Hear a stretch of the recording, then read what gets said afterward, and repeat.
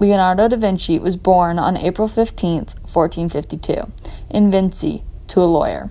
He studied painting and sculpting and soon became a master at both. Later, in 1497, he finished his painting, The Last Supper. He was later forced to leave in 1499 due to the French attack. He went to Florence and created many portraits. The only one to survive, however, was the Mona Lisa.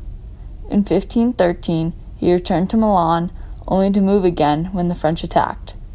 He went to France, where he died on May 2, 1519. His drawings and diagrams show that he was also a scientist. Some paintings of his have a deep understanding of the human body. Leonardo da Vinci was a great artist that most people loved. His most famous paintings are the Mona Lisa and The Last Supper. Leonardo did much more than just paint. He was a sculptor, architect, inventor, and a military engineer. During the Renaissance, he created the Mona Lisa, which he never parted with.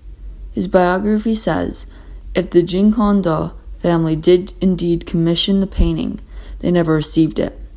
For Da Vinci, the Mona Lisa was forever a work in progress, as it was his attempt at perfection, and he never parted with the painting.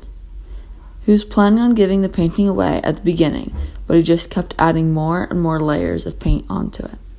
He wanted it to be perfect, and his most detailed painting yet. The Mona Lisa now hangs in Paris, France, at the Louvre Museum.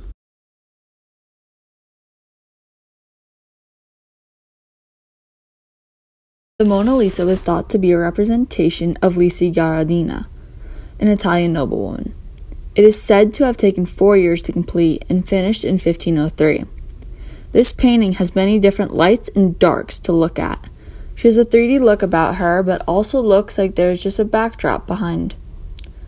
The background of this painting is a dull light that is less vibrant than her face and hands. The background also consists of lights and darks. Within the rocks, we lose some detail due to the shading. Her clothing is dark and has many shadows and details that give the effect of wrinkled cloth. The shading around the side of her head gives a direction from where the light source is coming from, making her face light up with a bright light.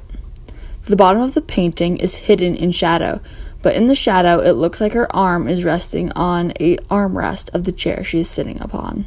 Between 1503 and 1517, the Mona Lisa was painted while Da Vinci was in Florence and later France.